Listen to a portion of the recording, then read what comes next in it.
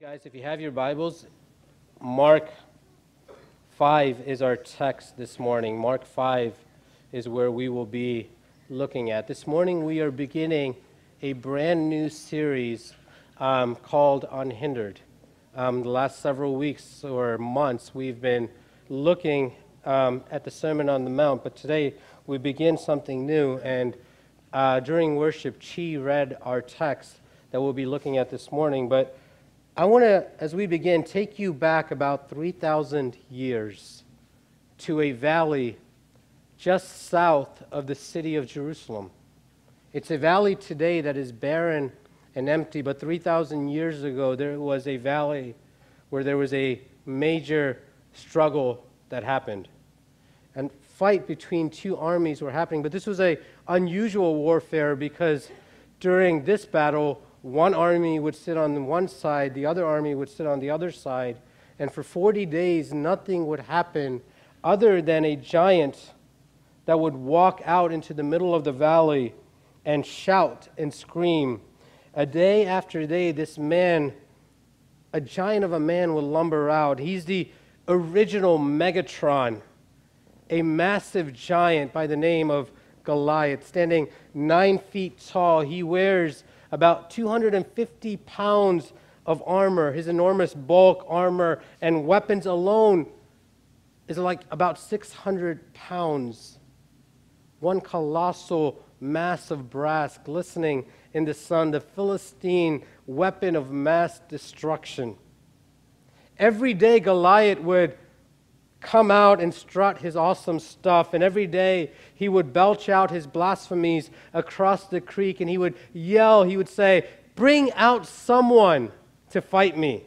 Let him come out and fight me. If your man wins, my entire army will submit to you. But if I win, your entire army needs to submit to me." And the Israelites would cower behind rocks, mesmerized, hypnotized, paralyzed, unwilling to answer the giant's challenge. This would go on for 40 days, and let's be honest, little has changed in the 3,000 years since. Every day, giants come to challenge us. We crawl out of bed every morning, march boldly into battle. We bang on our shields, we rattle our sabers, we boast that this time we'll beat Goliath, but then all of a sudden the giant roars and our courage melts. What giant comes against you today? See, Goliath had 4 brothers, and the Bible says that all 4 of them were giants as well. Sometimes giants come to us in packs. They come in all shapes and all sizes. Their names are familiar to us, just as Goliath's name is familiar to us. It could be lust, or it could be fear, or it could be suffering, or it could be shame, or it could be prejudice, and others just as ominous. See, only you know what giant is coming against you. Only you know what struggle you face. And over the course of the next several weeks, what I want to do is I want to look at certain giants that have attempted to paralyze us from being victorious in our Christian life. We'll be looking at topics such as shame and lust and distractions, prejudice, fear, failure, memories of our past. See, unlike our Sermon on the Mount series, we're not going to be looking verse by verse from a book of the Bible, but we'll actually be going throughout the Bible. We'll spend some weeks in the Old Testament and some weeks in the New Testament, but we're wanting to hear what God has to say on these specific topics. Let me say this as we begin. These topics weren't just randomly chosen. I didn't just sit one day and say, let's just speak on this. These were topics that I've heard you guys tell me over the last 12 to 18 months of things that you're struggling with in your life. And so these are issues that as a church we are facing. These are struggles that we face. And because one part of the body is struggling, it means the entire body is struggling. And if one part is hurting, we're all hurting. And so I want you to know that your struggle is not you in isolation. It's all of us. And these giants that we all face in life, and we need to find victory in these things together. All of us have dealt with shame, right? Some of you, maybe you're old enough to remember the Southwest commercials from a few years ago where One of them that sticks out to me was the guy, the water bottle deliverer. He would deliver the bottle, and he's walking down the driveway, and he sees a basketball. He picks up the basketball and shoots, completely misses the court, and hits the glass window in the garage, shatters it. The family's sitting there, and all of a sudden Southwest Airlines goes, "Want to get away?" Beep, and like you can just kind of get away, right? And you guys been in situations like that where there are times where you're in an awkward situation and you just wish there was something that could come up and say, "Want to get away?" and you could just disappear and somehow be on an island or on the beaches of San Diego or something. But you know that even if you can't define the word shame, all of us have felt it because all of us have done things of which we are ashamed. Shame is the feeling where we have radically disappointed ourselves, we've radically disappointed others, and we've radically disappointed God. And as a matter of fact, shame is a painful emotion. It is so painful that people will do anything to avoid it, but shame wasn't part of the original creation of God. See, there's not a one of us that hasn't faced this giant called shame. Some of us in this room have lived with him for years, and we don't know how to get rid of him. How do we beat this Goliath? How do we eliminate him from our lives forever? See, beating this giant is critical more than you can imagine because of this truth that you need to know. Shame corrodes every part of us that believes that we are able to change. Shame corrodes every part of us that believes that we are able or capable of change. See, the enemy of our soul uses two giants as like a tag team wrestling combination to wrestle us to the ground. The first is lust. He seduces us with the appeal of sin. Do you remember the original paradise all the way back in the Garden of Eden? Adam and Eve were living there. Everything was going well, and all of a sudden the serpent shows up and tells Eve that the forbidden fruit would actually give her stuff that none of the other fruit in the garden would give her. Genesis 3 verse 6 says, "The woman saw that the fruit of the tree was good and pleasing to the eye, and it was also desirable for gaining wisdom. She took some of it and ate it. And then she gave some of it to her husband who was with her, and he ate it." See, lust took them down for the fall. But they weren't out for the count yet. Then all of a sudden, shame jumped into the ring to finish them off. He reminded them, "You're naked now. Your innocence has been stripped away. You have messed up." They're now flawed and twisted by sin. And so they cover themselves up with leaves just the same way many of us cover ourselves up and hide when we are ashamed. They ran from each other. They ran from God. See, shame makes us believe that no one could ever love us. No one will love us if they really see who we really are under the leaves, under the covers, if they really know the deepest, darkest secrets of our lives. It makes us believe that God also will not love us. And so what do? We hide. And God shows up and says, "Who told you you're naked?" Shame told them.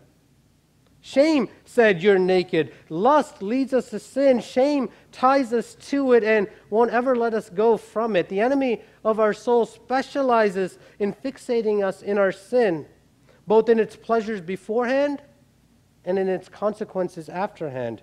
And in doing so, he keeps us focused on ourselves rather than focused on God. Shame corrodes every part of us that believes that we're capable of change.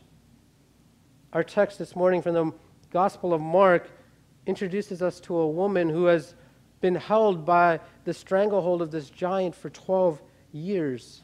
For 12 years, her life was a life of shame, and she tried everything to escape its grasp.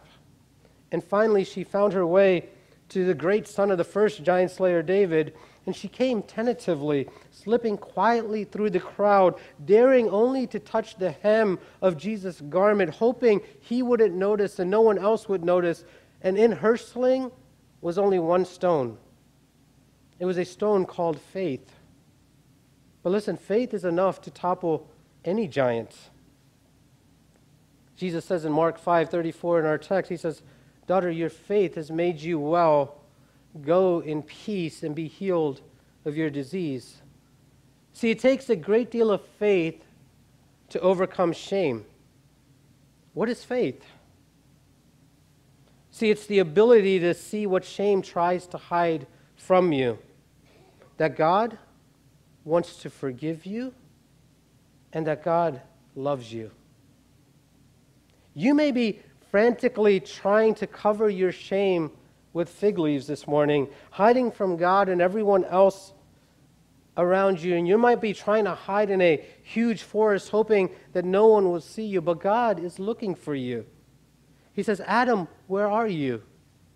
Eve, I'm come for you. Eve, I've come to rescue you. Yes, I'm going to expose your sin because you cannot move on until I do, but I'm also going to sacrifice a lamb for you, and I'm going to make a new covering for you.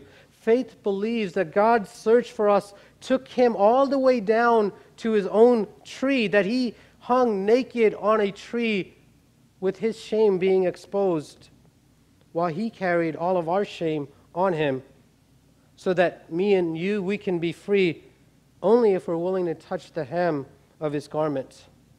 Our story is a fascinating story, and when you learn the details behind the story, it'll amaze you at the faith of this woman. And from this story, I want to give you 3 lessons this morning, 3 things I want you to remember. Number 1, faith overcomes the rejection of shame. Faith overcomes the rejection of shame. Here is a woman whose suffering and humiliation beggar the imagination. A few words in verse 24 and 25 sums up her degradation. A great crowd followed him and thronged about him, verse 24. And there was a woman who had a discharge of blood for 12 years, who suffered under many physicians. There's a delicacy that hides the situation here. To put it in modern terms, she is suffering from continual menstrual bleeding. A study of medical records show that a number of women have suffered with this rare disease throughout the years. Only a woman can understand what she must have gone through. She lived in an age where there was no feminine hygiene products. In primitive days, women were literally forced to retire from culture and from the public sight during their time of the month. Imagine what this must have meant for a woman that lived in 34 AD.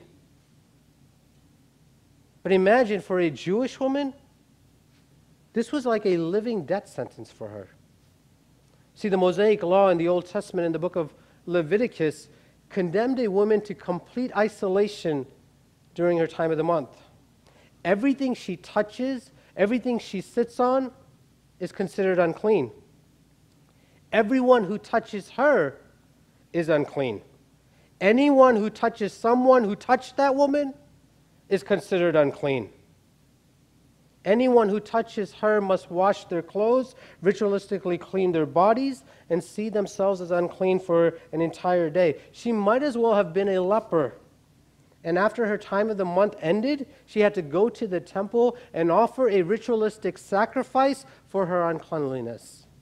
That was the type of age that these women lived in. See, we might cringe or even get angry at these laws. They seem grossly unfair and incredibly sexist, don't they? The Bible nowhere tells us why God ordained these rules in the Old Testament. We don't know why this rule was there. What's important for us to know this morning is that this woman was born, lived, and died under these rules and rituals. She had no choice in the matter. She didn't ask for this condition. Verse 25 in the NIV says that she had been subjected to this bleeding. The Greek word for subjected is in the passive form. That means that she didn't cause this to happen. She didn't deserve this. It just happened. You could say it this way: I didn't deserve this shame on myself. I didn't deserve what happened to me. The fact that we didn't cause our handicap or our job loss or our financial struggles or the embarrassing things that our kids do or 1,000 other things that cause our life to go into a tailspin and expose our frailties to the watching world doesn't make our shame less painful. or less real. See, but here's the upshot for this woman. Every day of her life for 12 years, her religion said she was unclean. Every day for 12 years. Think about the ramifications of that. She was never allowed to be touched or touch someone. Everything she touched would be dirty. After a while, she herself felt dirty. She had no choice but to withdraw from people and society. If she had a husband, she couldn't have intimacy with him. In fact, she couldn't even sleep in the same bed with him. If she had children, she couldn't hold them. If she had grandchildren, she couldn't hug them. Shame isolates us. It separates us from everyone around us. After he had to resign from the presidency because of his Watergate scandal, Richard Nixon was quoted as saying, "I went into a black hole, not wanting to see anyone or have anyone see what I had become." See, like Adam and Eve, we want to run away. We want to hide our terrible, nasty sins under the cover lest anyone discover it and expose our shame. We find it impossible to believe that others would love us if they really knew who we were. So we would rather crawl back under the covers and sulk in our shame rather than throw off the covers and take the chance that the sunlight of forgiveness would bring us new life. This woman was isolated from her family. This woman was isolated from her friends. This woman was isolated from society. But beyond that, she was isolated from God. For 12 years, she couldn't go into the temple. For 12 years, she couldn't go to her neighborhood synagogue. She wasn't able to bring a sacrifice for cleansing until the bleeding stopped. For 12 years, she never darkened the hallways of a sanctuary. And even if she went, she knew that her Orthodox religious folks would never touch her lest they became unclean themselves. See, I wonder how many bleeding folks don't come to church because they think that we don't want to touch them. We don't want to love them. Shame isolates us from God. Like Adam and Eve, we think that God wants nothing to do with us. We begin to assume that we're the only ones with this condition. We imagine that our sin is the unpardonable sin, so we stay away from God and His people. We think that we aren't good enough to do anything for God. We think we're not good enough to do ministry, so we pull back. We just come, we sit, we go. We never engage or get involved. And now the enemy of the soul has done the worst damage he could do to us. Not only has he debilitated us with shame, but he also pulled us from the front lines of ministry so that we can't be a blessing to other people as well. See, no wonder scriptures say that the enemy of our soul is the craftiest of all creatures. He will use shame to destroy your life. See, but this woman's faith overcame rejection. Verse 27 says, she heard the reports of Jesus and came up behind him in the crowd and touched the hem of his garment. She said, if I could just touch the hem of his garment, I would be made well. Guys, it was no small thing for her to silently weave to the crowd. She had to be incredibly careful that she didn't touch anyone else in the crowd. She had to be careful that she didn't touch Jesus. So she said, what if I just touch the hem of his garment? What if I just touch a small piece? If I could do that, maybe I will get well. It was tentative. It doesn't take much faith, but listen, a little faith can move mountains. Just a little bit. You only need a little. You only need enough to come to Jesus. You don't need a lot. You just need enough to come to your Savior. Number 2, faith overcomes the disappointments of shame. Faith overcomes the disappointments of shame. Verse 26 adds to the story. It says, she had suffered under many physicians, spent all that she had, but grew no better, but rather grew worse. Do you see the desperation of her story here? 3 things tell you much about her. Number 1, she spent all that she had. Number 2, she had gone to many doctors. Number 3, she suffered a great deal. lots of visits, lots of promises, lots of remedies, lots of medicine, lots of experiments, a few quacks and charlatans along the way, and not without plenty of pain and unintended side effects. And after all of that, the result? She's broke. She has nothing left. She has no money left. For 12 years, hope's rising, hope's being dashed. And after a while, the cumulative effects of disappointments naturally is to give in and to give up. You guys know this. Is there anything more painful than shattered hopes? Is there anything more devastating than hopes being destroyed from our lives? We'll say things like, this little situation is hopeless. My marriage is doomed. My struggles will never be over. My kids will never get it right. There is no hope for me. I've tried everything. Nothing will ever change. See, that's when shame takes you down for the count. It knocks you down and leaves you there so that you won't get up. But this woman doesn't let that happen to her. Verse 27, when she heard about Jesus, she came up behind him and touched his robe. See, there's one giant slayer that can be trusted. See, I don't know who you've gone to. Maybe you've gone to doctors or psychologists or self-help books or faith healers. Maybe you've worn others out by rehearsing your struggles to them over and over and over to anyone you listen. Maybe you've turned the entire world into your own personal therapy group. Or maybe you've just given up and gone under the covers and you're just waiting for time to pass by. But can I ask you, have you taken your shame to Jesus? Have you taken your shame to the one that can ultimately heal you?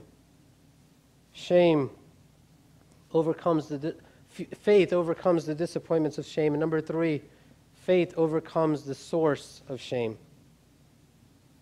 Faith overcomes the source of shame. See, what's the real issue here? What's the real issue of shame? For this woman, it's a blood issue. The blood never stops flowing. What's the purpose of menstruation? It's to shed the uterine lining, and it washes away all of the unfertilized eggs. See, even if her husband wanted to touch this woman could never have children. Her womb has been rendered barren. For 12 years, she was unable to give birth. Isn't that our problem? Sin has rendered us barren and basically said we're dead. See, we're unable to solve the most basic problems of life. We visit doctors, we go to faith healers, we try new religions and self-help groups and self-medicate and try whatever's out there, the newest and latest stuff that's out there. We suffer, we spend all that we have, but nothing solves the sins. Nothing fixes the shortcomings or nothing dulls the pains of our lives. We cannot give birth to perfection, and we can't even find temporary fixes that will last longer than just a few days. So we desperately need for someone else to give us not just a temporary fix, but we need someone to give us new birth, new life, and make us a brand new person. Go with me back to the Garden of Eden, to the first sin, the original woman, Eve.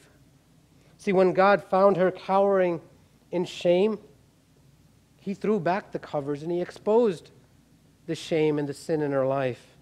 It wasn't pretty. It wasn't pleasant. But God didn't hang a sign on this woman and said, this woman is a sinner. He didn't make her climb back into a life of shame as well. Instead, what does God do? He makes a promise to her.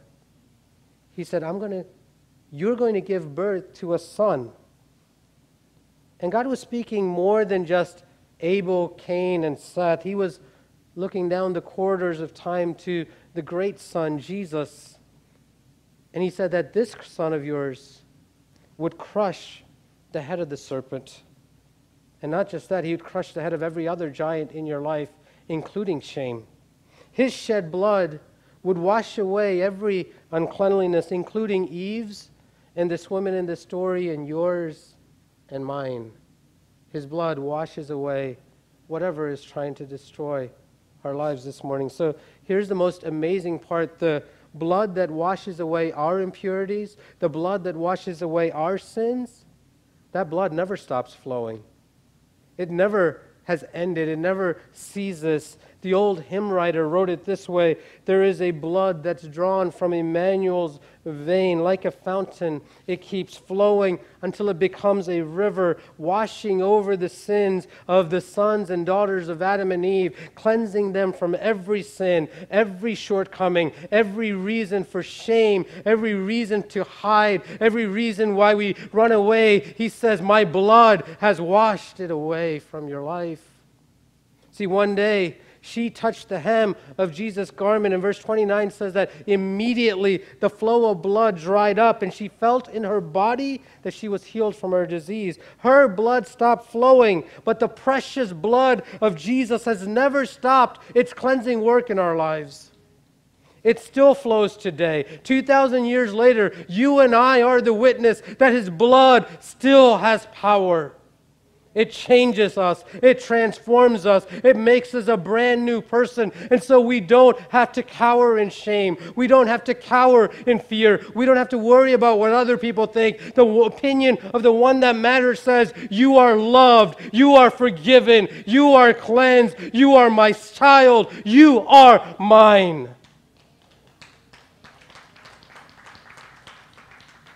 The blood of Jesus has never lost its power. Can I ask you, have you come to that fountain? It only takes a little bit of faith. It only takes enough just to touch the hem of the garment.